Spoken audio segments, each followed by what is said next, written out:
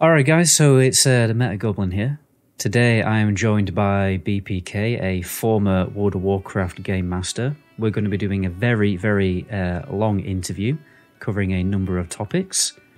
First of all, we have a little bit of an introduction. Secondly, we're going to talk about everything there is to know and all the questions that people have about botting. We'll talk about gold selling, hackers, scammers.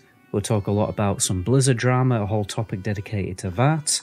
And then we have a section of many burning questions that people have always wanted to ask a former game master.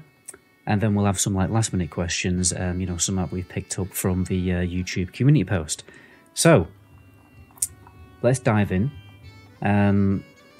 So let's start with a little bit of an introduction. So perhaps you could tell us what was your full role at Blizzard, and how long did you work there for? Too long. That's wow. If I'm thinking about it, I've been there for more than a quarter of my life. Wow. It's bad to ask such questions. Getting reminiscent about that. But yeah, I started out as a GM in 2009. It was just shortly after the launch of Wrath of the Lich King expansion, and then I worked there until we all got fired, not too long ago. Yeah, so it leads on to our second question. Why do you know? Perhaps you can explain the situation as to obviously why you do not longer work for Blizzard. Yeah, the office was just closed, citing economical issues, and most of the employees were in this PSE. It's like a structure for trying to get everybody a job back, and it's done by the French government in a way. So yeah, that was the end of an era.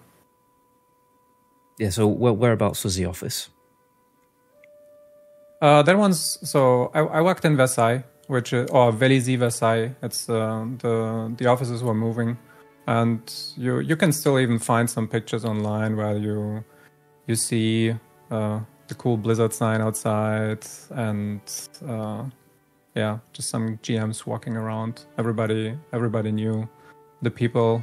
Lots of GMs walking around with the Blizzard merch and the Blizzard jackets and everything. Yeah, you have sent me some screenshots, which hopefully should be on the screen right now in the video. So, what kind of hours does a game master work? Do GMs have to do night shifts, for instance?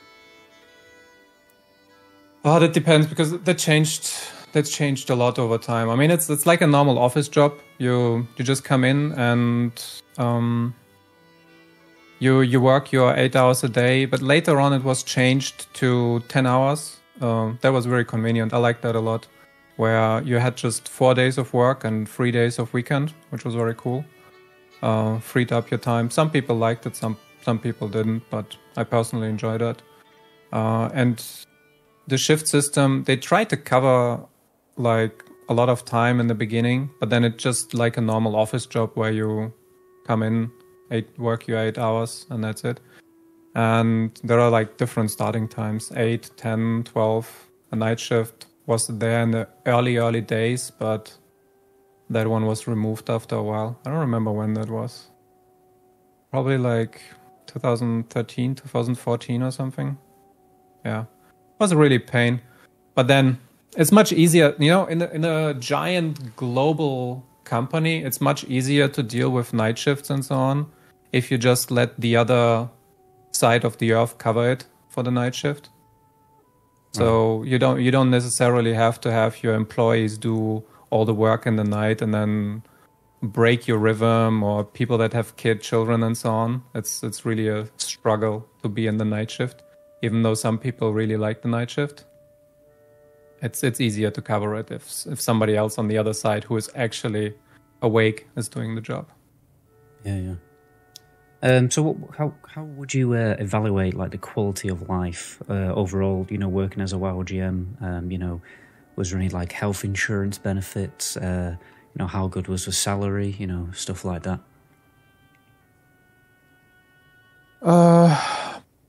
So I can only speak for myself because I don't know how it is in other regions and so on. We were covered pretty good because most of it in France is dealt with by the government. So you have lots of protections. You do have like the coverage for teeth, for health insurance and everything. I started out at like minimum base wage or whatever that is. And back in the super early days, it was like, what was it, 23, 24K or something that I started out with. Yeah.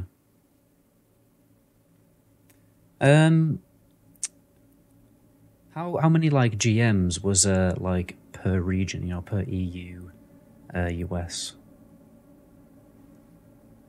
I think it's like 600 where I worked, but I mean you can easily double check the numbers by going to the credits and see how many GMs were listed in the credits. Yeah, it was a lot. I couldn't even count. I couldn't even count the people, but it feels like 500, 600 or so. And then it dwindled over time because people weren't hired anymore. No. Did that number decline over time? Yeah.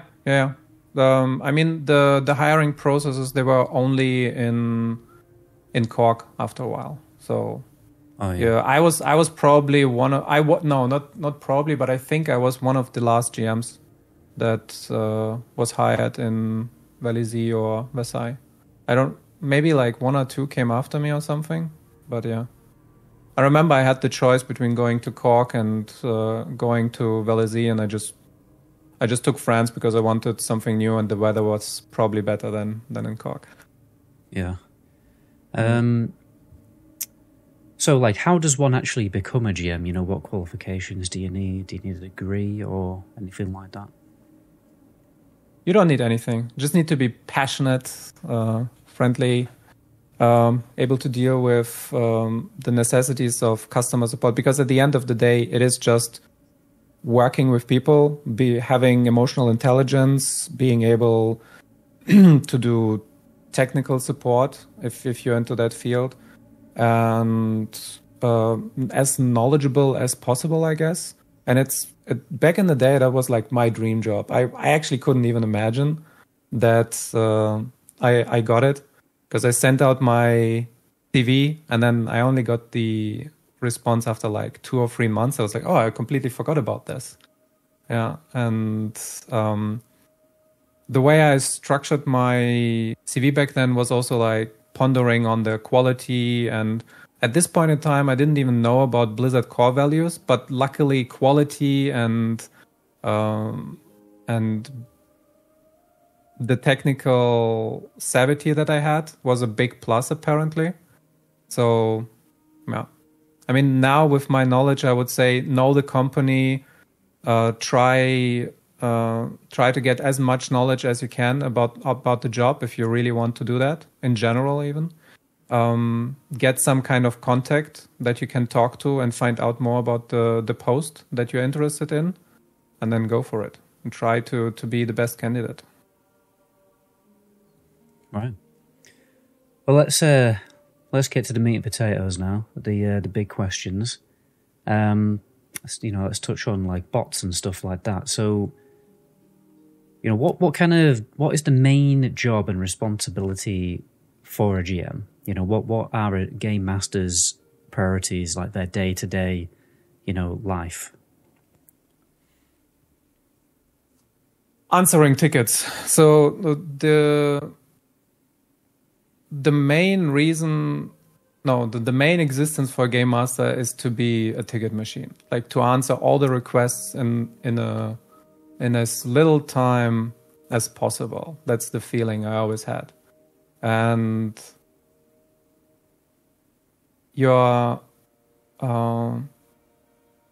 doing like, I don't know, 7, 10, 12, 14 tickets per hour. The more you can get, the better.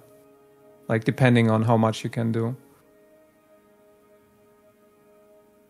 And then there is different tasks you can go into. You can do phone, you can do web chat, you can do just normal ticket replies, and then special tasks and so on. There are all different kinds of ways to do your job.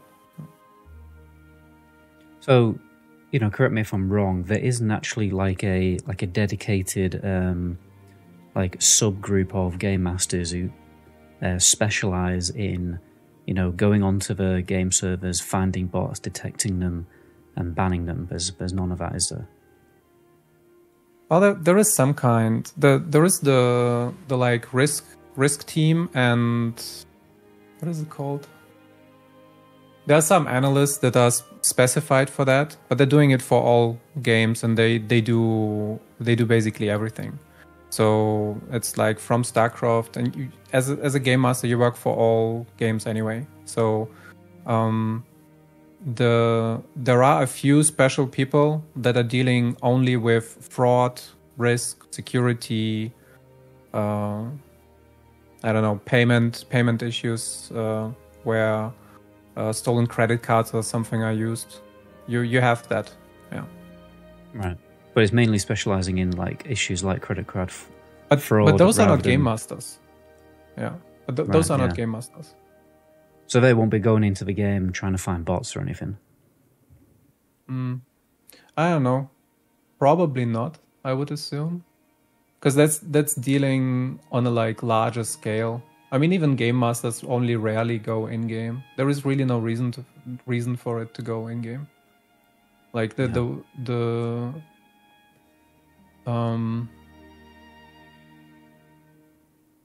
you do a verification based on visuals, you can only do one, and it goes against your efficiency in doing tickets.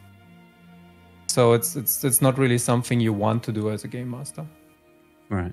So the priority is mainly responding to tickets. So, I mean, what steps do game masters or obviously the risk team use to detect bots and hackers? And well, actually, let's focus on bots now. Like, what methods do they use to actually detect bots? Can you come again? Yeah, no worries. So, what steps does the risk team and game masters what do they do to try and detect and find bots? Wow, that's an open question. I hope everything they can do. So there is obviously the warden system that everybody knows that is trying to catch things. But most of this stuff is giant spreadsheets and data-driven analysis. So that's why they're analysts. If you're a risk analyst, you try to ban as many accounts as possible, and those are the ban waves that everybody knows. So you're going off of big numbers and special. How can you call that? Special metrics that are identifying the patterns or whatever a bot is using. Maybe email, maybe name, maybe the login data and so on. So all those kinds of things, and then mass ban waves happen. Right. In your experience of being a game master, what kind of bots have you found in the game? I mean, do you have any like interesting like horror stories that you could share with us? Flying bots are the most annoying, I would say, because sometimes you see them swooping around, or when you /who, you can see them even as a player. But yeah, so there are like the flying ones in dungeons that are just farming. There are the pickpocket bots. There are the normal farm bots outside. There are the lotus gathering bots. It's part of like classic Black Lotus. Yeah. There are the bots that are just mass farming. Maybe you've seen it in retail, like an owl or DKs that are just 30, 50 running around in a circle on one hyperspawn. And then They just kill everything and mass pull everything around in their vicinity. What else is there? The node farming bots that are just stealing all the herbs and all the mining nodes. Yeah, those are the ones that I can think of right now. We touched on the warden system just before. What could you tell us about how the Blizzard warden system actually works? Because there's a lot of theories about it, but no one really knows how it actually works. Yeah, so from what I understand, it's basically scanning your hard drive. So and I know this actually only from hackers and from other sources, not because I'm a GM. They load some kind of software, checking what you're doing in the background, and then if the software detects some kind of program that is interjecting code into the RAM or into the game files, then it detects that and then sends the data back to... It's an anti-cheat system. I mean, it's just detecting whatever is interacting with the WoW client. Yeah, checks everything in the background, and then, hopefully you're banned if you're using any malicious software. But from what I understand, it's not very effective because apparently it doesn't do a lot, unfortunately. And that might be because of the EU regulations.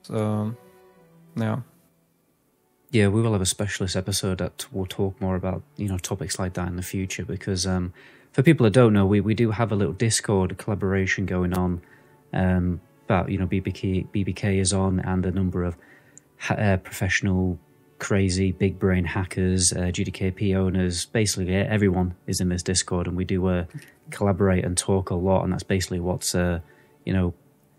providing the research and information for these videos. The last topic, everyone has this crackpot theory that Blizzard actually allow bots to exist because they can actually make money from those bots, from subscription money and from people buying the game. What could you tell us about that?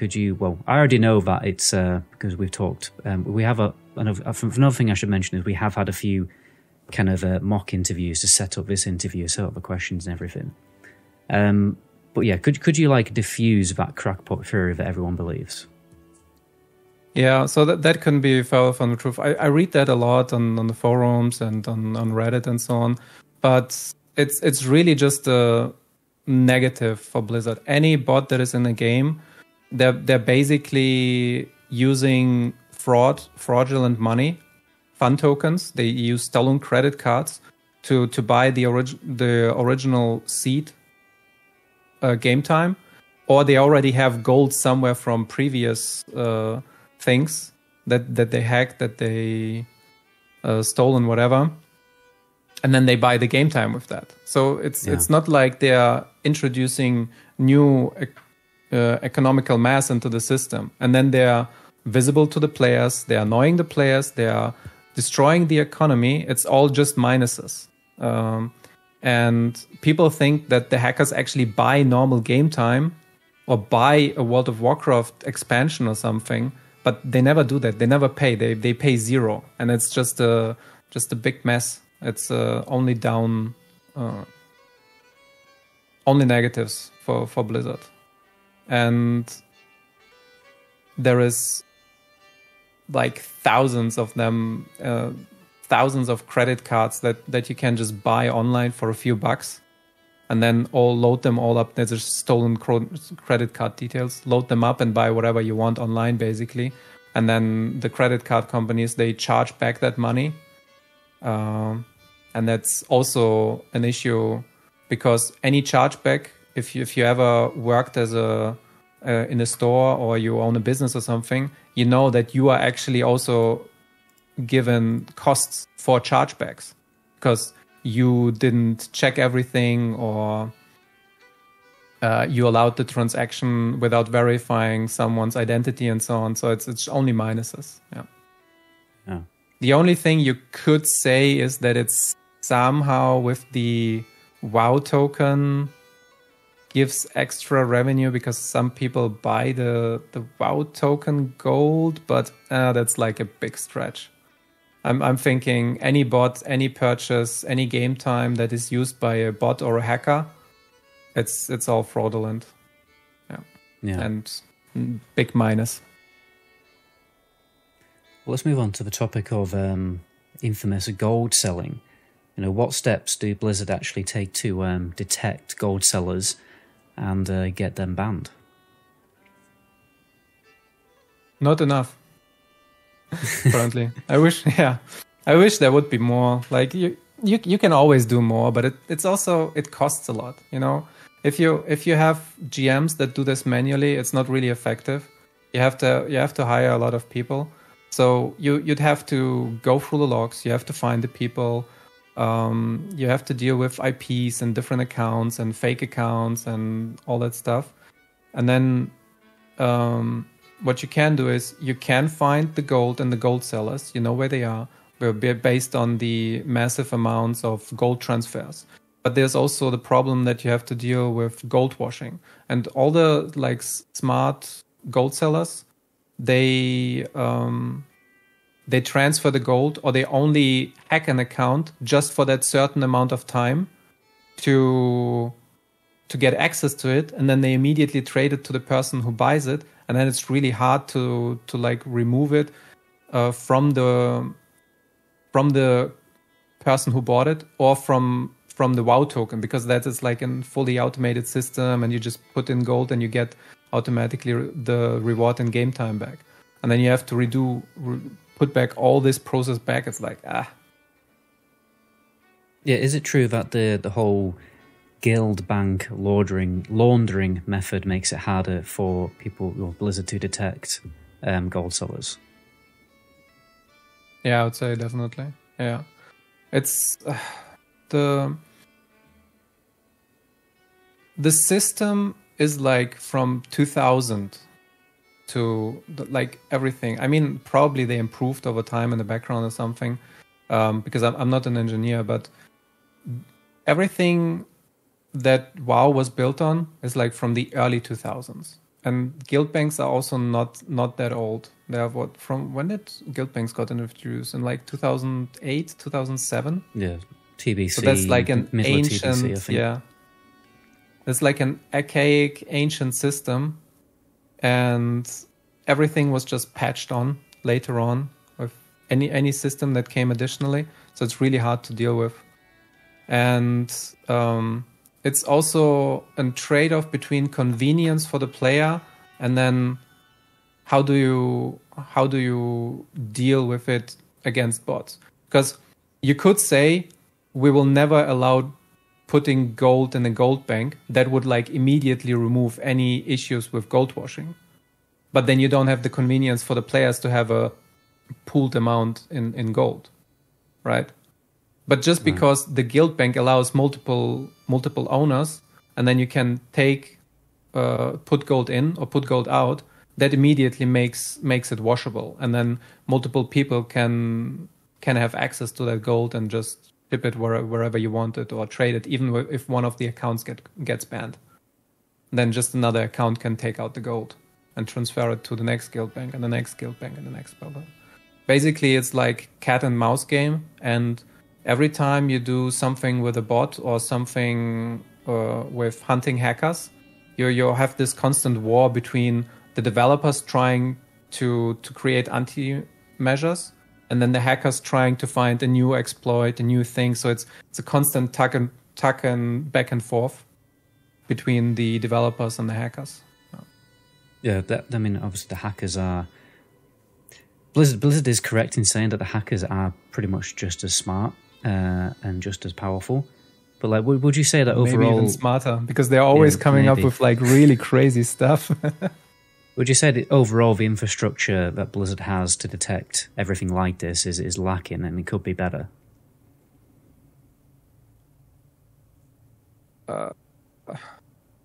Definitely. Well, everything could be better. Like better logs, more people to deal with. Like if it was me, I would just hire a bunch of people and just deal only with risk, more. Like a more hands-on approach. But then I can see why Blizzard doesn't want to do it, because it just costs a lot of money, and then you're not providing really value to the company. You'd have to have so many more. I went through this in my head. If you just have like 20 people that you hire to just fight bots in the game and don't do anything else, like you're not doing analyst stuff, you're not doing anything for another game. If you only do it for World of Warcraft and you get 20 people to do this work, it will cost you like $1 million if you pay them 50K per year. And that's not a good pay, actually. I mean, you ideally you want to pay someone like this, so he doesn't do any bad shit, and it's a long-term job, and people can get really engulfed in the work and not have to worry about their normal life or whatever. And so there is also no risk of them becoming a hacker or trying to sell their knowledge or something. That's true. They need to be higher paid jobs. So I would personally, I'm not sure how this works in the business world, but I would think that some company would pay a risk analyst like 100K or 150K maybe, and then that ramps up the price immediately if you just hire 20 people just to get rid of everything. And then you need to balance that out with subscriptions, and you need like 6,500 people that subscribe for 1 year, or like 10,000 people for 1 year, just to pay the salary of this and of these 20 people. So it's like, in a business sense, it's a loss, and I understand why they don't do it, but it's really shitty, because in an ideal world, you would want that. You want the game to have the highest, what's the word? Integrity, I guess. You would quality. Want the highest integrity for your game and fight a really good fight against the hackers, because every time there's just one system coming out, they're trying to find an exploit for that, and it's just really sad. But this is the world we live in. You have to fight the chaos off, basically. Yeah. So moving on. What can you tell us about the practice of taking over someone else's account and account stealing and stuff like that? Oh, that's such a shit show. Everybody, use an authenticator and use good passwords. Don't execute any kind of viruses. Don't visit weird websites. And whenever somebody is whispering you in-game and says he's a game master, he's not a game master. It's just fake phishing attempts to try to get you to log onto a fake website. And there's so many people that fall for this shit everywhere. Not just in WoW, by the way, but in general scams, like in people replying to mails, people replying to calls and so on. It's really an epidemic, because the people, they have this initial fear reflex of like, oh, my account is getting banned if I don't visit that website or something. Or, oh, the GM is telling me to do something, but it's just a fake phishing link. And a lot of people, they lose their account to this silly stuff. And the hackers, they just log in. They rinse the account with gold as much as possible. Everything that's on it, they sell your stuff. They your items. They transfer the gold away, and then sometimes they even give it straight to the next seller, which is kind of ridiculous. Sorry, did I answer the question? Because I got off on the tangent. Because we were talking about this a little bit last night, weren't we? About like people changing their name and using fake IDs to take full control over someone else's account. Oh no, that's more for account sharing and account selling. So because when you see sometimes the websites that sell pre-made accounts, they level up or hack up or bot up on a character, and then nowadays you don't need that anymore really because you have the boost token. But people are still trying to sell a fully docked out account or maybe a fully max level account because the boost token only gets you so far. And those are linked to your name. So if people were reading the user agreement, they would see that a Blizzard account is always tied to your name that you chose. So you always can get it back. And when hackers try to create those new accounts, they just set it up with like fake names, like Michael Jackson or some silly stuff. And then if you buy the account, they urge you to change the name so that it's really yours and you want it to be on your name, like Peter, Willie or whatever, instead of Michael Jackson. Yeah. So and then you would contact the customer support and say, hey, I got like a fake name here. What's going on? To make your account registered in your name. Yeah. But yeah, there are some ways to deal with that in the sense that you don't necessarily have to do it as Activision, because you can just try to figure out who is the original creator of the account and then not allow the name change and then ideally ban the person. So because that's like a contested stolen account, hacked maybe sometimes even, or botted, and then it shouldn't be playing anyway. It's all about integrity again. Like, do you want to allow this kind of side sell as a company? I don't think this should be happening. No. Yeah. So the last question really about gold selling is like, why are buyers, people who buy the gold, why are they barely ever banned? Like, how do you detect someone who's bought gold on a third-party website?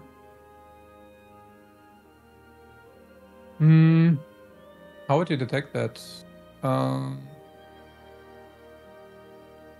I mean, game masters don't really do that. They don't detect anything. Like if somebody reports that you bought gold, like how are you gonna check that up?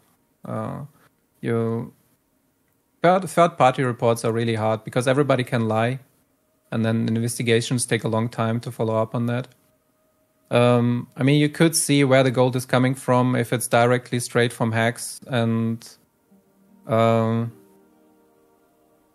if you wanted to take the time, you could go in and delete after you've done the hack investigation, and then you could try to recover the gold, but that's extra time, so you're not really incentivized to go in and do manual integrity work. Rather, it's rather big actions, mass actions that are dealing with hacks and bots accounts and gold removal and so on. So, how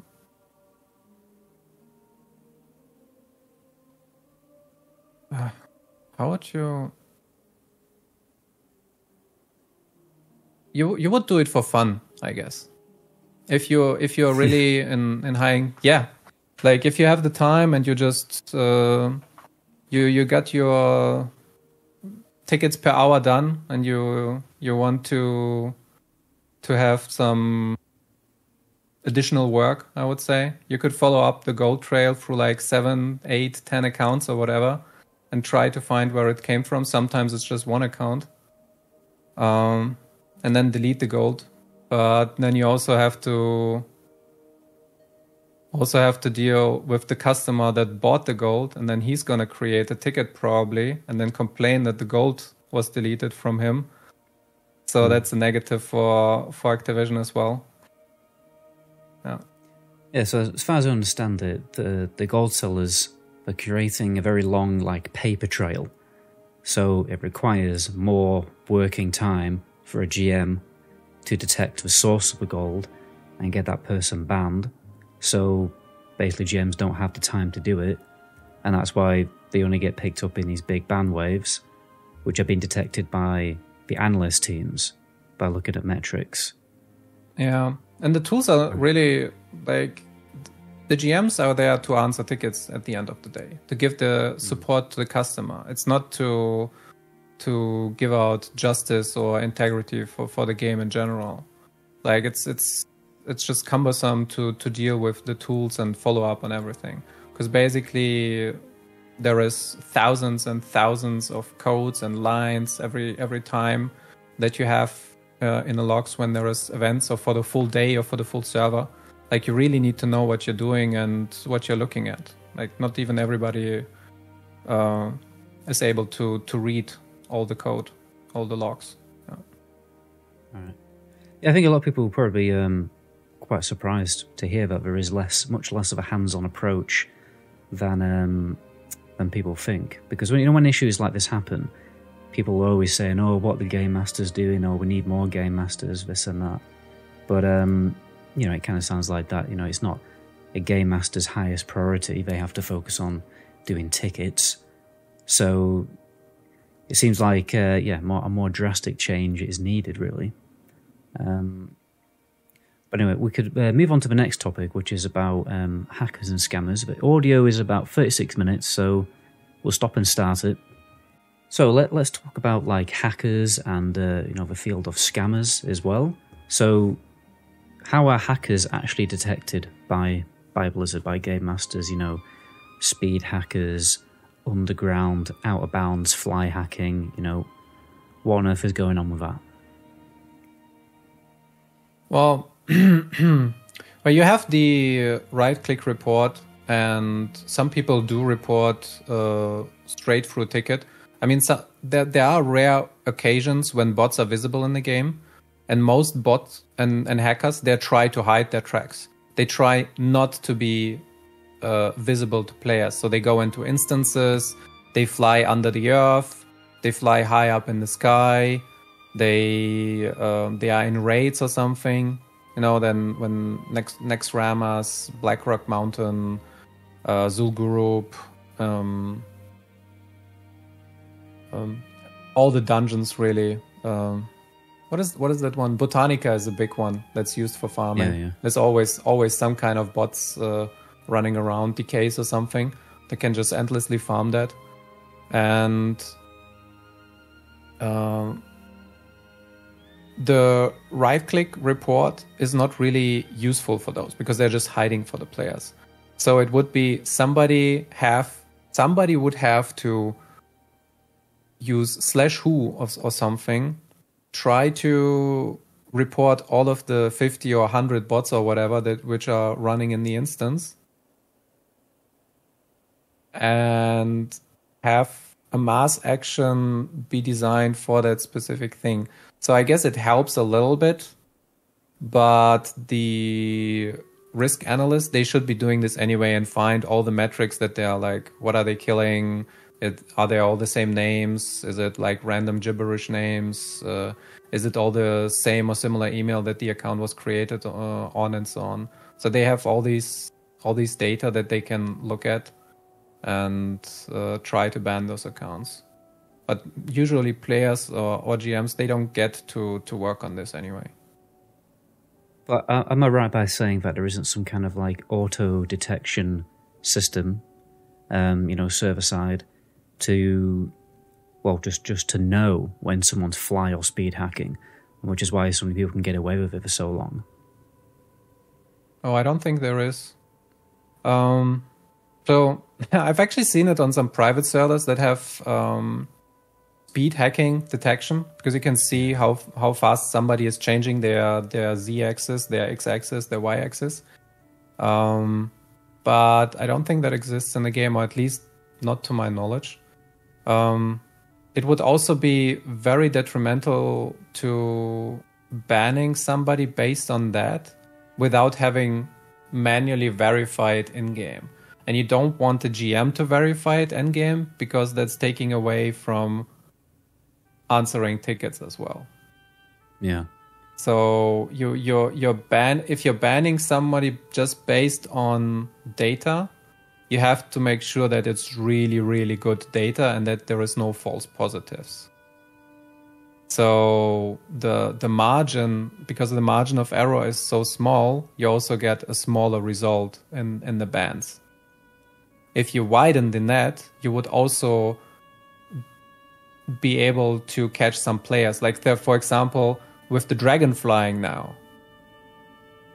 that's a really fast coordinate change. So that would probably trigger any system that also would catch somebody who is speed hacking.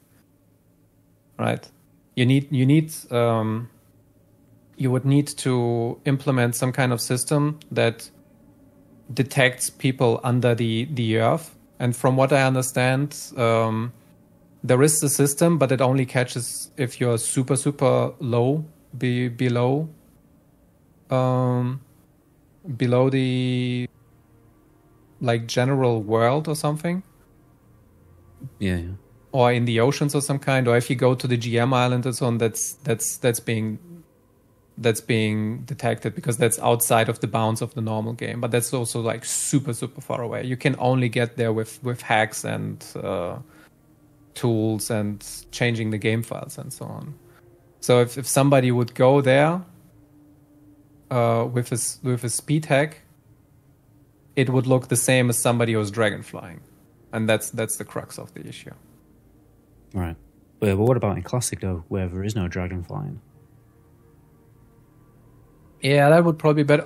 But even in Classic, you got that. Do you know the quest line for the Onyxia, where you get booted from one side of the continent to the other? Oh yeah. That would also like everybody's going for that, so that would be detected as speed hacking because you're flying so fast through the air. Yeah. Or any time where you fall off a mount or something. Yeah, maybe. Yeah. Maybe. I mean, there is always ways to do that. It's just about probably economical reasons for why you wouldn't do that. Because you need engineers, you need somebody who knows the old archaical code on how to deal with the scripts. I mean, most of the people that initially worked on WoW or created all those systems, all the files in the background, like they're all gone. Like probably just a few people are still working that were there from the start and know really everything in and out. Every time you change such a giant system, you need intricate knowledge of it, and you need to probably study WoW for like half a year just to get caught up on all the spaghetti code that's in there. I mean, I don't know. I've never worked on engineering or on the code or anything, but I would assume it's a pretty big mess. And when they tried to port the old Classic database into the new Legion client, they also had a lot to fix because they had to connect all the databases with Battle.net, and then they had to adapt a lot of stuff just to make it work because all the assets were changed. But I mean, it's crazy good that this happened because now we got WoW Classic back, and it's amazing because that's my most favorite game. I've literally never played any other game. Like it has been great to play Classic again. And I got to do stuff that I never got to do, like getting Thunder Fury again, getting Scarab Lord, so many fun things. Doing dungeons and raids that I've never done before. Yeah. It is actually it was just reminding me of Lord of the Rings Online. That is a big problem because obviously that changed developer a few years ago.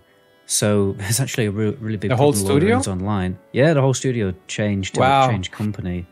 So Lord of the Rings Online has a lot of lag issues and server crash issues because people don't know like fully, the original code and everything like that. But anyway, so how do you deal? Probably. Go on. Yeah, probably because of like coding. I'm not a coder, but from what I understand, it's really hard if you don't know the whole system and you want to change like one thing here. It just breaks 10 other things if you don't know what the original thing was connected to. That's the issue. And then you got like bugs coming out. So it's difficult. Really expensive to hire engineers to totally recode everything from scratch. Yeah. So yeah, that's an interesting And also, topic. if you hire them, do you really want somebody who just wants to come in for like a year? Like if you hire someone just to fix the issue, do you want to train and get them up to speed for like half a year to work for a year and then fire them again? That's also shitty. Like nobody really would want to do that kind of work, I would assume. Yeah. Yeah. So how do you deal as a GM? This is something that I definitely know what GMs do. How do you deal with trade scamming? You know, when people say, "Oh, trade me this, I'll give it. It should cost this much gold," and then they don't give you the item, for instance. That used to be a big part of the job. So any type of harassment, scam, trade scams, guild bank scams, and so on, they're all kind of similar in the sense that somebody said or promised something. Trade skill scams, or just lending gold. You know, that used to be a thing in the past where you could write a ticket if somebody didn't fulfill his part of the deal. Like, hey, I'm gonna give you 100 gold, and you give it back to me in 4 weeks or whatever. But nowadays, those issues are not even solved anymore because you have now a better system, and that's actually a better way. Back in the day, you had to have GMs do this just to uphold the integrity and the rules of the game. And one of the rules is like play nice, play fair. That's one of the Blizzard core values that you want to propagate, you want to share with your customer base, you want to uphold it. And then you would go in, you would check the logs of what was promised, what was supposed to be delivered. And then according to the rules that were set out, you uphold it, and then maybe hit the account that was doing the bad stuff with some kind of warning or suspension, depending on how often he did it. Maybe he deserved the ban if he is like a repeat offender or something. There were also what's more like GDKP and trades item role scams were also a big thing. But nowadays you have better loot systems. You can trade the items, and GM interaction is not really necessary anymore. The game improved in that regard so much that you don't need their help. But it's also for the GMs very sad because now the easy tickets for the good reputation score, they're gone now. So the easy things like restoring character, returning your mail, trade scams, harassment reports. What else is automated? Yeah, all that stuff. Item Trading, restoration. loot issues. Couldn't loot the item. Now in retail, you get the item sent by mail if you couldn't loot it, and so on. That was a big part. Like, couldn't loot the emblems. That was a big thing in 2012. Everybody probably remembers that. I couldn't loot the frost emblems from boss whatever Sindragosa in the Lich King raid. Yeah, I remember all those. But now those are all automated. Yeah. And the game is better for that, by the way. Yeah. So how do people hack accounts that are backed up with the authenticator? Yeah, that's basically a customer support scam because it's just basically it's just using big numbers and trying to catch a game master off guard. So the hackers would contact the support when they already know enough information about an account. They have something like the password, and if the hacker was really lucky, then the user would also use the same password that he used for the Blizzard account. He would also use the same password for their email account. So they would have access to both, so they can send the password reset to themselves. But then the only thing that would stop them is the authenticator access. So that one is a really good tool to protect yourself, be it with the physical authenticator or with the one on your phone app. But then the hacker still maybe, if he is like super good, he logs into the email and tries to sniff out the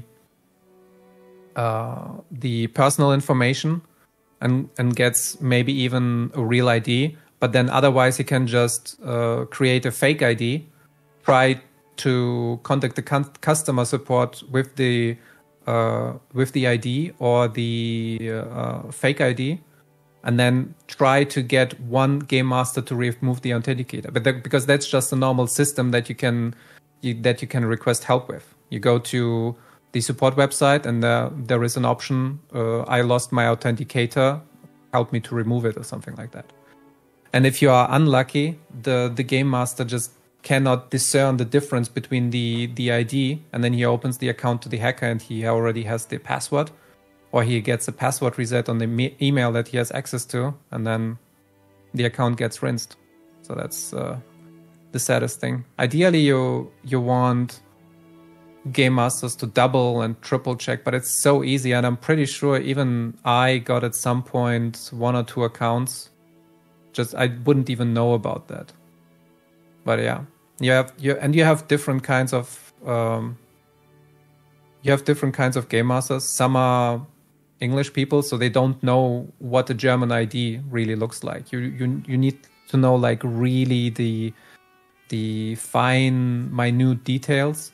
Some are like obvious fakes where you can immediately see it, but now with AI, I would imagine it's super hard to discern what is a real ID and what isn't. I wouldn't even know how to deal with that nowadays. Like you would have to send in probably your photo and then turn around and show up some kind of sign or something. Say bibbidi boop your character name or whatever, just to make sure that you're really the real person. Like banking systems do these nowadays. Yeah, exactly. Like you would probably have to have some kind of system like this, just to make sure that the hacker is not removing the authenticator. Yeah. Well, let's move on to our topic of Blizzard drama. So, there is so much drama and fruits. Oh man. Yeah. First question: has anyone ever, on the inside of Blizzard, ever leaked information about a future release of any Blizzard IPs? I don't know anyone personally, but I've heard that there were multiple leaks happening in the past. I mean, it's pretty sad though, because it at the end of the day it just hurts the industry, it hurts the company, and it hurts the people that are in the company, that are the working people, because they want to know stuff and have access to cool stuff, but if somebody is leaking it, you just get less and less sharing from the developers. Like, it's really sad. I mean, do you remember when the Burning Crusade, called Classic Burning Crusade, was leaked? It was leaked like a day early by actual Blizzard in a blue post. Like, people were wondering whether it's like... I don't remember that. Yeah, well, people. It seems to always happen a day before, and people will speculate whether Blizzard do it on purpose to like build up hype and traffic and interest, or it's genuine mistakes. Now, what would you think? No, I could totally see that happening. Like in a big organization, especially once you go like super corporate, like the left arm doesn't know what the right arm is doing. There's just so many people working, and if you have multiple levels like management, middle management, executives, then some kind of in between, you get all the different departments that don't know what each other department is doing.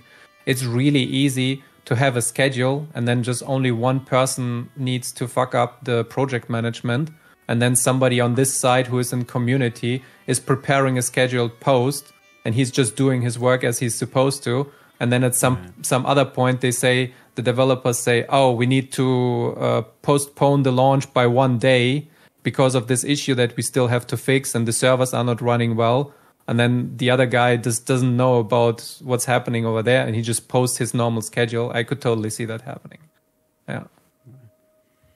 Has anyone ever exploited their powers as a game master and given their personal player account any kind of benefit? Yeah, I heard rumors. I don't know, but I've heard rumors. Like, there have been, unfortunately, wouldn't have been great if nobody was just abusing their powers in the world. But I guess humans are not designed to be like this. Some people, there's always some kind of bad apple. So, there was this rumor that somebody was able to create items for himself. But that was like way before my time. I think it was in like 2006, 2007. No, wait, 2005, 2006. It was like within the first 2 years or so. And that they would have lots of gold on the server. Nobody would know where they would come from. But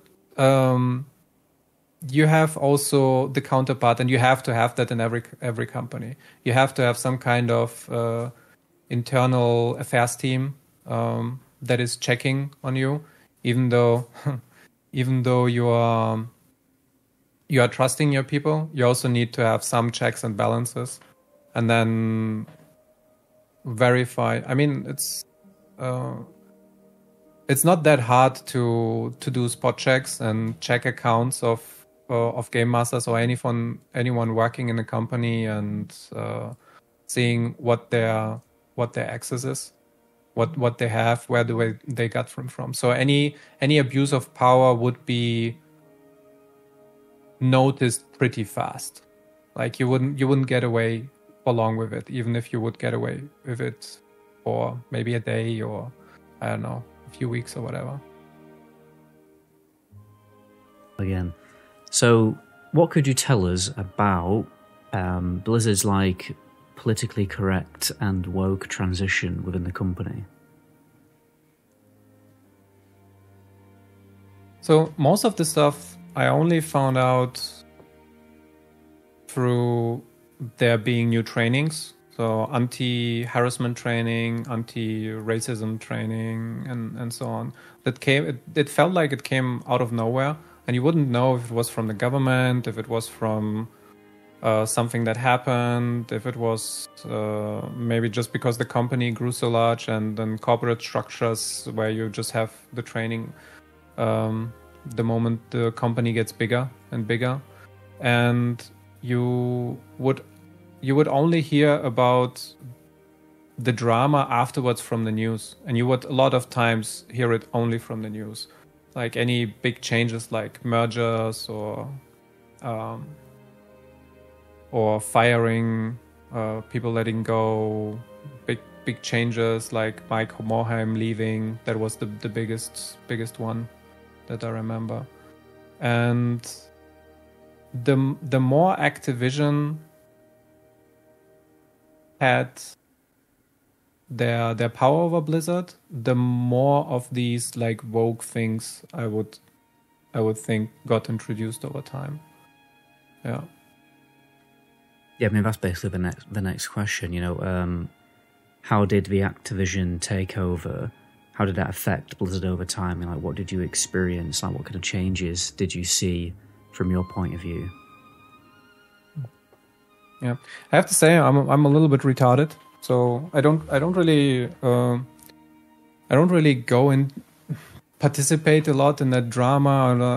I'm always focused on living my own little life, so I don't go into the office talk and how do you call them, the office banter, the office conundrum. banter, all that stuff. So the thing that I noticed though is that Vivendi was before was the biggest shareholder, and the company was owned by Vivendi. But then the moment that Activision took over, you could noticeably feel that something has changed in the company. Like the payouts in the share profit sharing were noticeably less. You would feel systems changing a lot from how they used to be. And change is not always bad. Like, it can be good, but it feels more and more corporate. It wasn't the club or the cool thing anymore, how it used to be. That sense, you had this sense of family and nerdiness in the beginning, and then it got, over time, and get more and more the dude feeling, where you had passionate people, you had artists, you had people who really believed in the Blizzard core values, because you were basically left alone as the Blizzard company. But then the more the merger, the more it wasn't Blizzard anymore, it was Activision Blizzard. And then the further years advanced, it was more and more Activision. That's how I perceive the feeling. Yeah.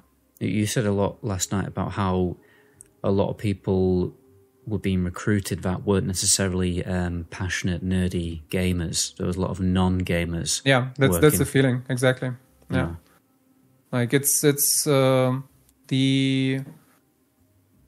people that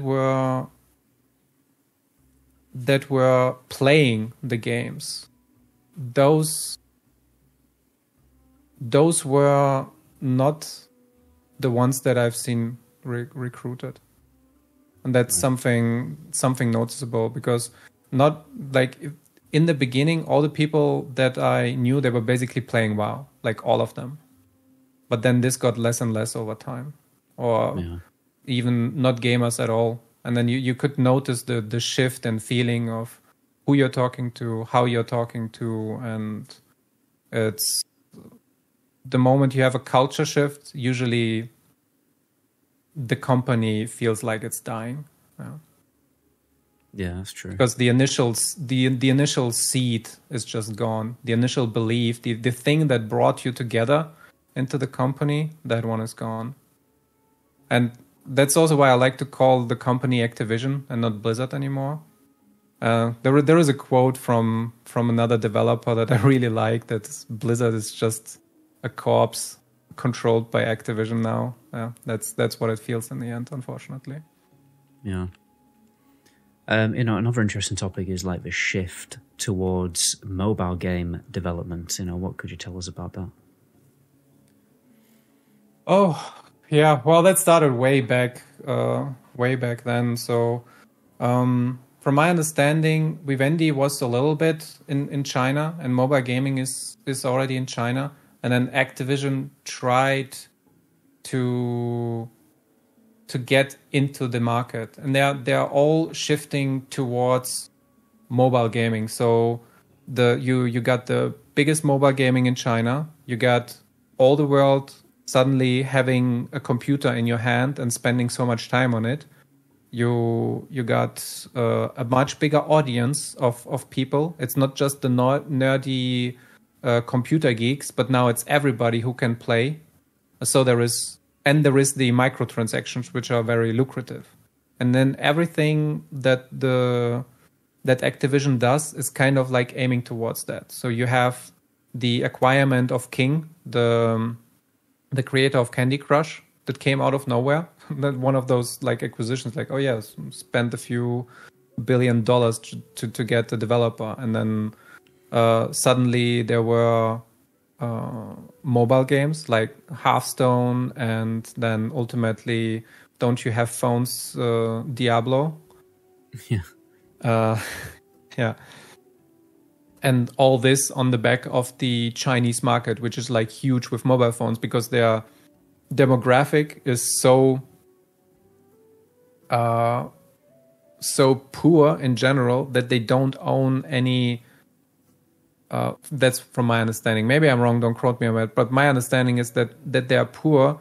They cannot own any high fidelity tech, or at least like 10 years ago or something. But they all could own a phone that was capable of providing some entertainment, and which is like then the big market that you can address, which you can tap into. Yeah, I mean, that's even here, like, you know, in the West. I mean, a decent gaming PC is going to set you back $1,000, but everyone already has a phone, so it makes sense.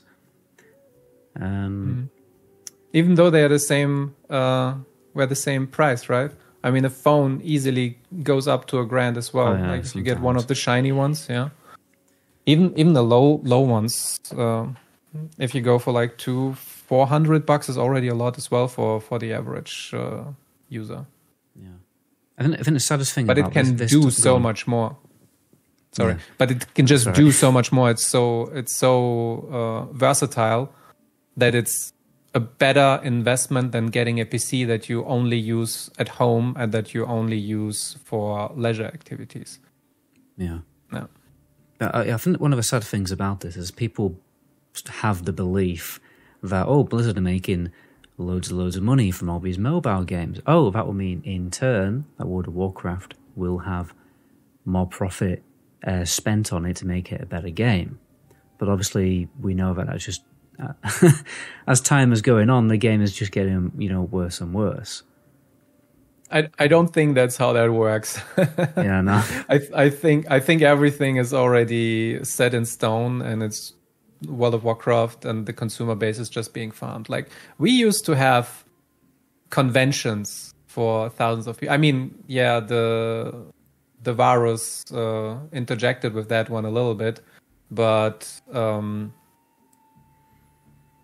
yeah, like there is not a lot being spent on the community. Talk about that convention in Poland. That's a funny story. Oh yeah, well that one is a sad one actually. It's not funny. It's every time you have a convention somewhere, and then especially in Poland, if half of the stuff is being stolen, and then you just have negatives from the convention, you just stop doing the conventions. Yeah. That's a little bit sad. But also for the community, like there is less and less effort being put into it because it's already running. There is not enough incentive to gain, because the peak already happened in 2012, right, with the Lich King. So now it's a game on the decline, and that's the sad part, that there doesn't seem to be a lot of effort put into it anymore. Even though Classic really revived it, like it felt like at least 10 times more active with how many players came back. Yeah. Could you imagine? Like, we had 12 million playing at the peak, and then a big chunk came back just to relive the story. Yeah. Yeah. What can you tell us about these like big firing waves of Blizzard? You know, multiple have happened over the past few years, haven't they? And then obviously you've been victim of that as well. You know, what else could you tell us about that? Yeah, the first one I heard about, I don't really actually know why that happened, but there was the first one that I heard about was the Blizzard 500. There were like 500 GMs in Austin, I believe, that were let go. That was a big thing back then. And I heard rumors that just one day you come into the office and then half of you go in that room, half of you go in the other room, and then you're fired. You get to stay.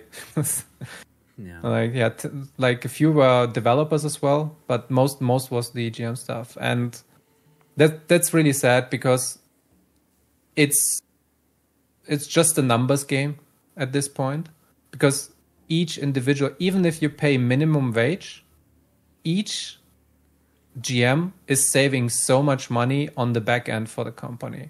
And it's something where you can cut the quality of your support staff and just remove it from your balance sheet. That's the sad part. Yeah. Yeah. And then the same for cutting a whole office. I don't really know why it happened. I mean, the original reason given is like economical struggle, but then also in 2019, Activision Blizzard had the highest earnings year ever or something, and then just shortly after, people were fired, and it's like, a lot of shenanigans going on with with high payouts for the upper management. I think that's a societal issue, though. I don't think it's just Activision that is faulty of that. It's more like if you ever seen that, productivity going up, but then the pay of the average person is just stagnating. Yeah. And so the average person is just not being paid out to what they should have. I remember my payment increase was actually really good in general because I always had good scores, good tickets per house and so on. So it was like between 2 to 4.5%, but that's barely fighting inflation. Now you have inflation of like 7, 8, 10% sometimes, if you think about it, even though the like real number that they quote is much lower, but you're not earning any purchasing power. No. Yeah, that's sad. So yeah, to clarify, basically, like as a GM, you get like as I understand it, you get like a score based on how many tickets you respond to per hour, and then you get rated on the feedback sheets, and that can determine. Did you say like 0 to 4% payment increase, pay rise increase annually? I don't know how it is everywhere. I mean, maybe it's actually there is maybe even a minimum in Europe. I don't remember that how that works specifically. I just know that my lowest one was 1.5% at some point, the yearly increase. Yeah. Did you stay? But that's not a lot. That's like almost nothing. Yeah. Did you stay in touch with people from your office in France? Yeah, people are really well connected on Facebook. There is I don't know if it still existed, but I heard that the old people that got fired like in 2012, I think it was 2012. Yeah, 2012, the Blizzard 500, they have a Facebook group going. There is Discords, there is Facebook connections. People are still talking and banding together and having some connections. I mean, some people even get married, right? So game masters that got together and made families. It was really a big family in the beginning. People were sitting next to each other each day. It's kind of was like a classroom feeling. You get put into a room. It was really, really nice. Some fights. Some people hated each other. Some people were drinking in bars. Some people got married. Like you had all kinds of relationships coming out from that. Be it friendly. Most of them are friendly. Yeah, and amicus. Yeah, you told me an interesting story last night about, we're talking about China and how you can't no longer, play World of Warcraft in China. You were telling me about like how someone went to visit the Game Master team in China. So, what could you tell us about that? Yeah, China is a weird land. they all tick different. They all deal with things different over there. So. They have this face saving kind of deal going on there, which is culturally completely different.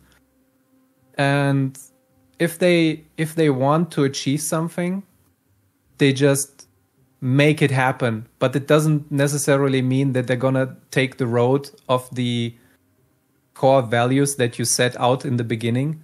So, for example, if you want to have really good customer support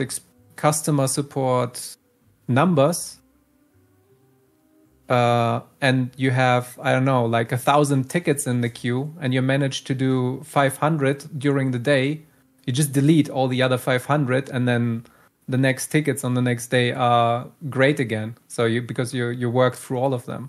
But that's just, it's the mentality shift of that, of just deleting any tickets that came in. It's just unthinkable in the Western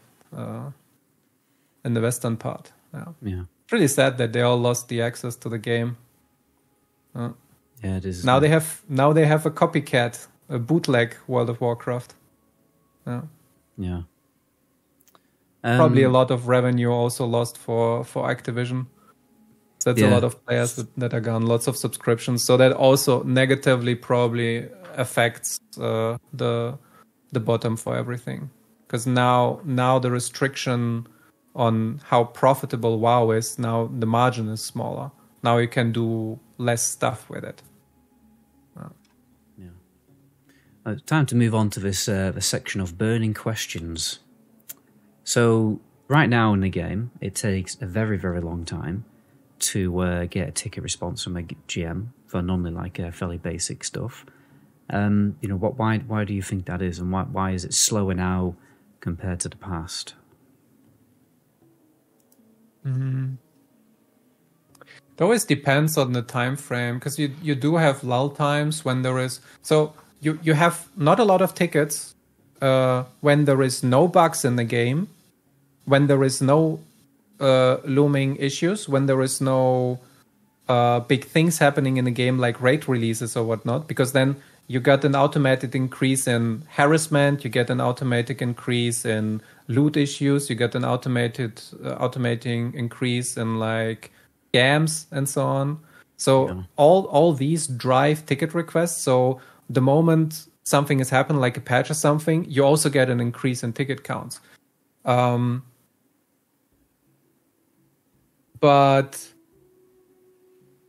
there are also things that are outside of that. If you are not working fast enough to remove the tickets, they also just accumulate even more and even more and even more. And then if you don't have enough GMs, you cannot work through all of them. And yeah, I mean, I think that's one of the big issues, that there's just less GMs now. I mean, how many were fired? Like 600, 800 people or so were fired. So, and total was probably around 2,000, maybe 2,500, if at all. Wow. So now half your customer support is fired. I heard there was some like temporary staff hired on or something like that. And then Cork still exists, and the workload could be shared with one of the other regions, like US could try to deal with the onslaught, but I guess it's just not enough. And then you also have the giant spike from World of Warcraft Classic. And I'm thinking that all the people that came into Classic, that they still have the memory of what the old GMs, the old Blizzard was helping with, how the old system worked. And I'm thinking they would create tickets and create requests based on that. Yeah, but it's just an assumption. I mean, yeah, I don't even know what now everything is possible with AI. It's probably a decent chunk is just being answered with AI and just mass replied by a computer or something. Yeah, it definitely feels it's kind of actually weird that there is still a high queue, even though you now have better tools, better access, less issues, better systems in the game that should reduce all that workload for everybody. It's weird. A lot less people playing now as well. Yeah, so yeah, a lot less people playing now, and there's much more automated systems that require. So now, like, it's less hands-on individual GM responses needed, but yet the wait times are longer. Maybe there is more people reporting bots to manual tickets. Like, hey, I found a bot here. How much does reporting a bot actually help? I guess it depends on if the GM has time or is allowed to deal with the bot. Like if there is no time to deal with requests, or if they are told to escalate the ticket or just collect it or drop it away, then I don't know, depends. I wouldn't know how they are going to be handled with nowadays. Yeah. Do people get IP banned when they, do get banned? Is it an IP ban? Oh, that would be very difficult for World of Warcraft. So no, because you have people with this. Actually, you can even get around it real quickly. But just in Europe, you don't even have IP. Do you have them in UK? Do you have one IP? IP addresses, yeah. I think they roam though, they change. Yeah, in Europe, in most of Europe, you don't have a set IP, so it doesn't do jack shit anyway. Yeah, I think it's only an American and UK thing. And then there are some older systems. Like I've heard stories about people from dorm rooms that share a connection for like Diablo 2, and then they can't play anymore because one of the guy next to them in the next dorm room was cheating or something. Right. So then then the other guy can't play just because of that. And having something like that on a subscription-based system in World of Warcraft would be really detrimental to the player base. Yeah. I don't think that's gonna be useful or fly. Yeah. So do game masters get their own unique World of Warcraft client, and how is that set up?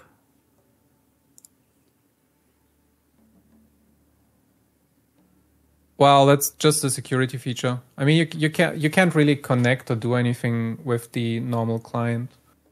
It's just how it goes. It would be a security risk if you would be able to do everything with your normal game client. There are multiple clients. There are the test clients. There are the GM clients. There are the normal clients. There's developer clients and so on. Yeah, you have different kinds of games. What do you think about like GDKPs? Do you think Blizzard could ban or prevent people from doing GDKPs? Yeah, I don't really know how you would deal with that. Like, that's such a hard question. GDKPs, they're basically a gold laundering system, and they're part of the big inflation issue. Because even while bots create all the gold, ultimately it's the users that are creating the issue because they're buying the gold. And the GDKP is just an occurrence based on the fact that people are buying gold. If people weren't buying gold and they were disincentivized to buy gold, then you also wouldn't have the GDKP system as you have them now, with like thousands and millions of gold being thrown around, because they are basically just resellers, and they're dealing with the gold in a way that is negatively impacting and circumventing the normal game mechanics, because you're not supposed to be able to buy your way into digital things in World of Warcraft. Like, the original idea was you have this world that is completely separate from the real world, and you can be and do whatever you want to be in this locked off environment. But now with the gold sellers and with the hackers and with the GDKPs, you're introducing this side hustle, this cheat code that's coming in from outside. Yeah, it doesn't put everyone on an even playing field. And this is part of the like integrity choice. If you as a developer want to make sure that your game is running in a certain way, you have to put effort into it, and then how much effort you put into it shows how much you value it. But also, I have to say that one part of the equation is the user base, because the user base had the chance back in the past to give signals to Activision or even to Blizzard when they had full autonomy to stop all the nonsense. If the user base really wanted to get rid of bots, they could have stopped paying their subscription. If everybody banded together and said, "This is bullshit. I don't want 30 out of 40 people be bots in Alterac. I don't want to see farming bots running around in the world. I don't want to see all the farming and flying and hacking bots in the instances like Zul'Gurub, Maraudon, and Botanica and so on. If they really wanted that, they could have just stopped paying their Blizzard subscription for 1 month. Then that would have cost millions in revenue for the company. And then you could enact change and say, okay, I'm coming back to the game if you fix the issues, or at least have a plan to fix the issues. If there was something like that from the player base, then you would have been able to enact some change. Because if you want to have the result, you also need to give up something. Yeah. But it's really hard to focus like millions of people, especially at the height, like 12 million people. How can you focus them to all give up something for a day or so if they're just using it as an escape, and they don't really even see all the issues in the background, because all the gold, all the hacking, all the botting and so on, it's creating this slight inflation, just like in real life with the banking and the government printing money. You only see like a slow rise in the back, but if you look at it over the span of 10 years, you see, oh, everything is just now super expensive. And the same happens with the gold and all the items in World of Warcraft. It's just a slow death over time. Yeah, just because you couldn't see that in 2012 and you couldn't stop to play the game for 1 month. Like I promise you, if 60% of the user base just stopped playing for 1 month and said, you need to address the bot issues, I'm pretty sure the developers would have fixed it. Like that would have been priority number 1. Yeah, problem is people are just too addicted, can't stop playing. That's the problem. So, yeah. But it also shouldn't necessarily be on them, right?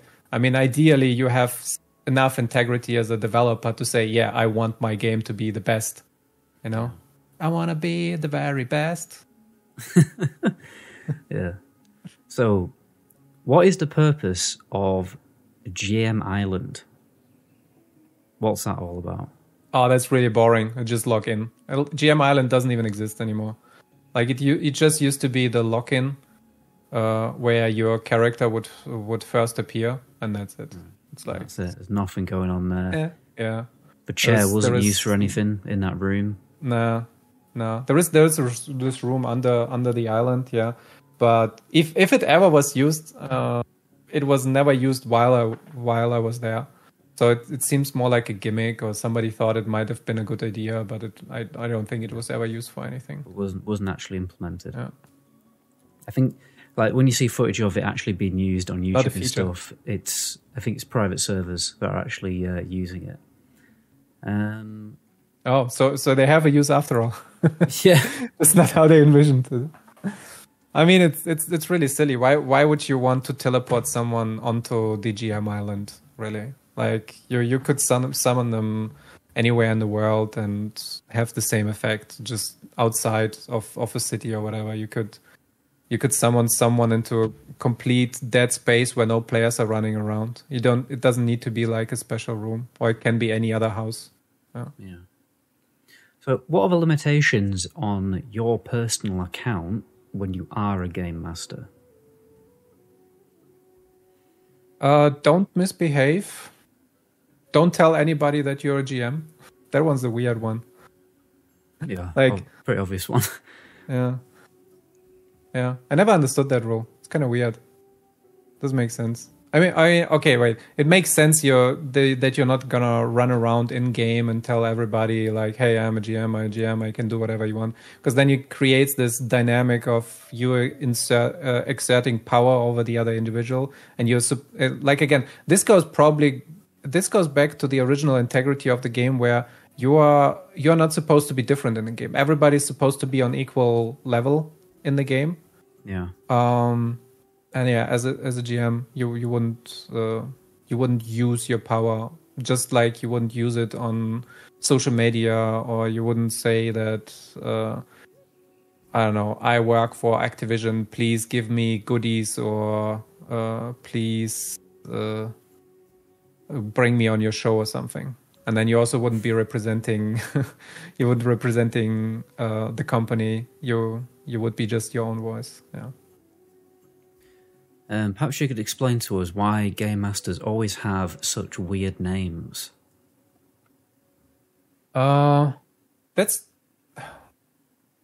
That's just, there's something flying around here. Yeah, I thought so. That's more like a database thing. Like you need your name to be unique, because basically you're creating your character on all realms, and it can't be anything that's stupidly already taken. So if you call yourself Michael as a GM, then Michael is already taken on so many realms, and you could be faked and so on. So it has to be something super unique. Can't be searched on Google, or has no connotations. Like it cannot be something that's sexual, or has a reference in Wikipedia or something like that. Something that you could misunderstand in a different language, because then it would create an issue if you talk to a customer and then somebody sees your GM name in a forum or something, and then it's some kind of insult in a specific language. Like that would create issues. Yeah. Like you wouldn't call yourself Dusuka or something as a GM. I'm not going to ask what that means. I'm just going to bleep it out in the edit. So, what can you tell us about server structure, server size? How do servers work? People are always asking questions about how servers work. Oh, well, there. What exactly? Because it's more like I'm not an engineer, but like the capacity of servers and like mass servers. A lot of people have a lot of theories about them. Oh, well, the original servers, they were like 500 people or so. They were super small. I heard that they were only designed for even 300 or so people in the beginning. They were super tiny, but that was the limitation of the time back then. And then with the server technology being improved, they increased. And I think it went up to like 2,000, 3,000 players that could be online at the same time. And then you got the sharding introduced and the phasing introduced, where you basically can now expand the server limitless and have different instances of the same world. Yeah. And then you have like 15,000, 20,000 people and so on, especially on Classic. That makes a lot of sense. And then most people know this though, because if you try to get Onyxia's head to drop for the buff, only then one of the layers would get them and not the other one, where there's like another, I don't know, 5,000 players or so sitting in layer 2, and then layer 1, the phasing only has the other 3, 4, 5,000 players or so on, and then only those get the buff. Yeah, but it's just a scaling solution. One sec. We can do more after. We can do unboxing, showcasing all the cool Blizzard gifts. Can do reminiscence. There's so many things. Yeah. That might be interesting. So how long do game logs last for? Oh, that's easy to deduce. You can just see how long your items are in the item restoration. Like if there are a few things in World of Warcraft where you can get support for them, and you go to the automated item restoration, you go to the mail restoration or the mail forward, and then it's roughly like 2 to 3 months depending on the item. Like green items sometimes get deleted after like 2-3 weeks or so, and you cannot restore them anymore. But like the higher, more important items like epics, they stay for up to 3 months or so. Right. So, I mean, we're basically coming to the end now. Here's a question: What stuff have you seen inside Blizzard that hasn't actually been developed?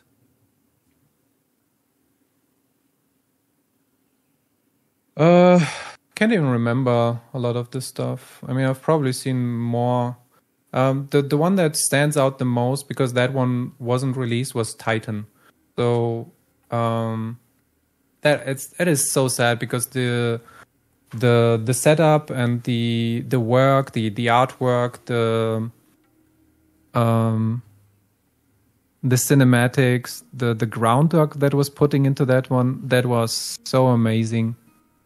Like, I've never seen anything like that, and the ideas or the visuals, I would say, they were really amazing to see. I wonder. I don't even know why it was never gotten out. I can only.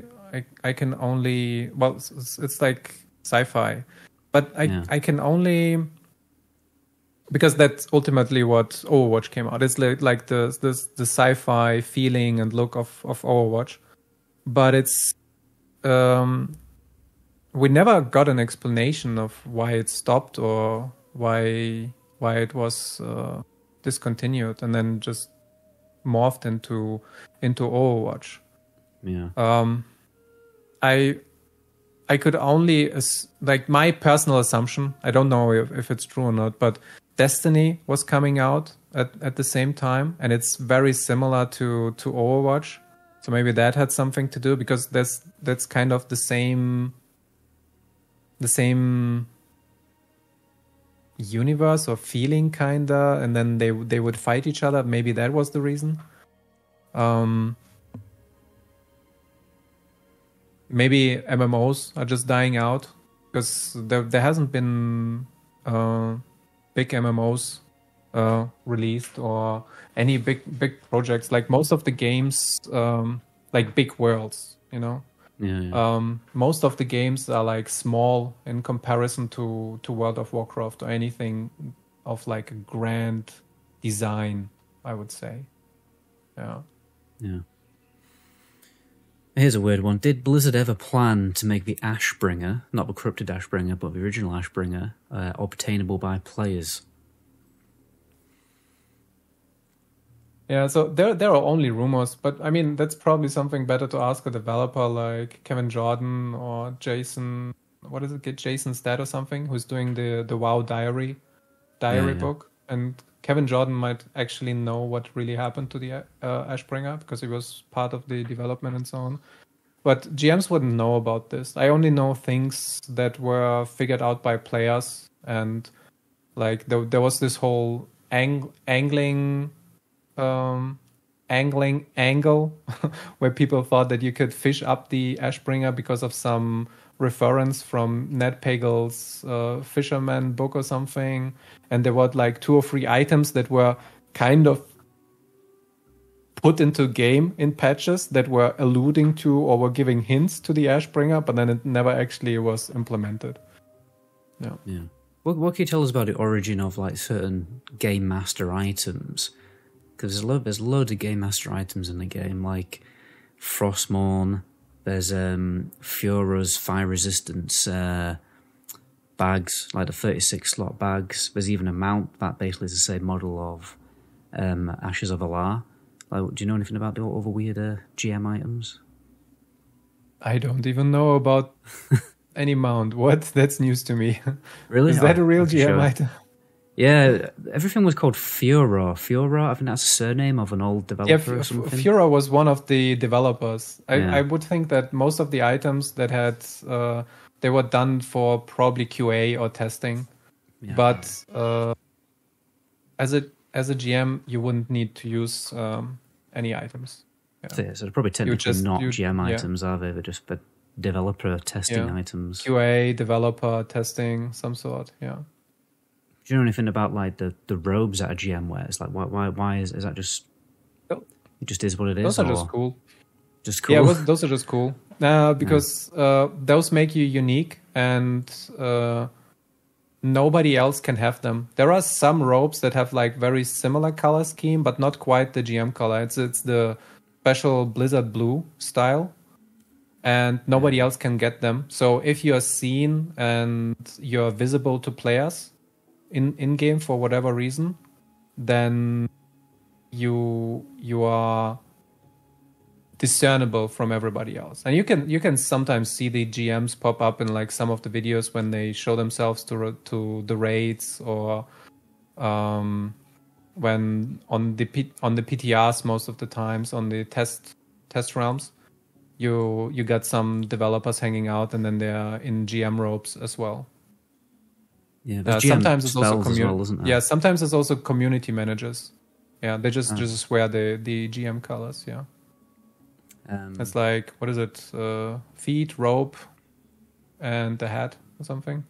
Yeah, if I remember correctly. Or was it just the rope and the feet? Probably just the rope and the feet.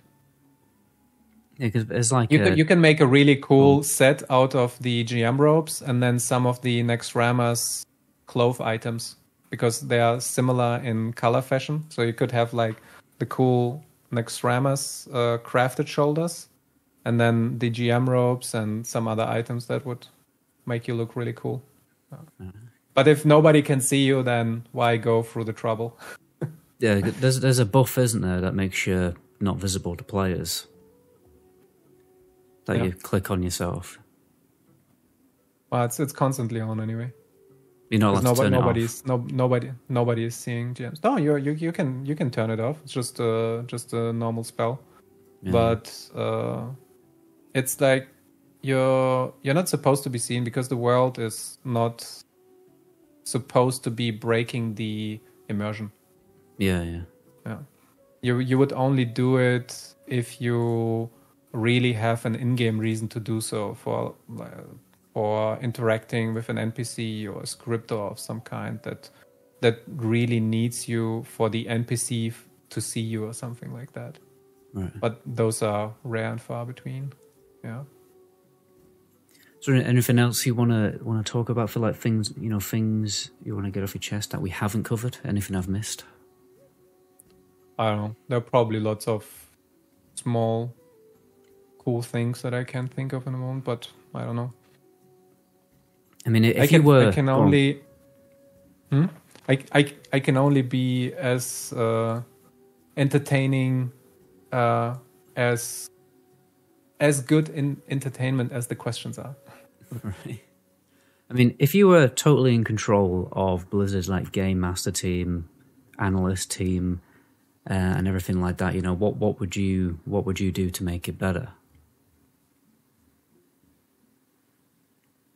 I would probably set it up differently in terms of access, and I would allow more sovereignty. I would set it up in a more decentralized way, where everybody has the agency and everybody is so well trained that they are basically like a Terminator, that have no remorse. They just do their job and they're really good at it. Like, instead of focusing on metrics, it would be more beneficial if people were actually doing good work and were having fun at it. Yeah. Because the corporate structures, they're just so much overhead, and I think they're focusing towards the wrong goals. So if you're constantly aiming at doing a certain amount of tickets, answering in a certain way, fearing that you get fired because the customer rated you badly because of your interaction or something, and you're doing then a worse job for the game because of some metrics just to keep your job, it always puts you in like a fearful state. So you're not your best person at this point in time. And if you have more agency, if you get more trust from a company, if you are set up in a freedom environment, in an abundance mentality, then you can actually do good work. And it also helps if your pay is better and you're not on minimum wage. Yeah, I guess. Yeah, that would help. But even so, I mean, Blizzard always has been, even way back in the day, you were basically hired for your passion and for the reputation that Blizzard had. And Activision is kind of still living on this, but it's not, it doesn't seem, I hear so many voices that say, yeah, it used to be my dream job, but I don't want to work there anymore, or I looked into it and then I decided not to work there anymore. I hear more and more of those voices where from early 2000s to probably like 2012 or so, everybody wanted to be in Blizzard development, working at Blizzard, being in the community, being an engineer or something, just for the fun of it, just because it was such a good reputation of the company. Yeah. And now that seems lost, unfortunately. I don't know if it's, I really wish that it can come back from that. Yeah, I think a lot of the community have theorized and suspected that, you know, everything that you've just said is the case. So I've definitely taken up enough of your time, which I'm very appreciative of. You have a YouTube channel, right? Where you but tiny one, super tiny one. You specialize now in I moved to crypto security. Have I got that right? Yeah, I'm basically doing the same shit I've done before as well. It's like customer support, it's technical support, it's community management, and it's just helping other people, but just not in games anymore, but in the crypto world. So I'm running this little Etsy shop where I sell crypto security seed backups. So if you want to learn, show them if you want. If you've got them. Sure. I'll give you some photos to put up on the screen. All right. Or you can pop up the website. So I am just minding my own business, have my little shop, doing some work on the side, and enjoying Portugal. Yeah, I bet. So check it out. If you ever need some kind of coaching, training, hit me up. Check out my YouTube channel. Check me out on Twitter, Instagram. It's all bpk.baum and baumcrypto.etsy.com. Yeah. Thank you for having me, by the way. Yeah. No, that's all right. Everything will be in the description, guys. And I think we're going to end the video there. So my name is Metagoblin. What you can say what your name is. Yeah, you can call me bpk.baum because that's all my socials. Yeah. Right, you got to say ciao now. Ciao. Ciao. Right.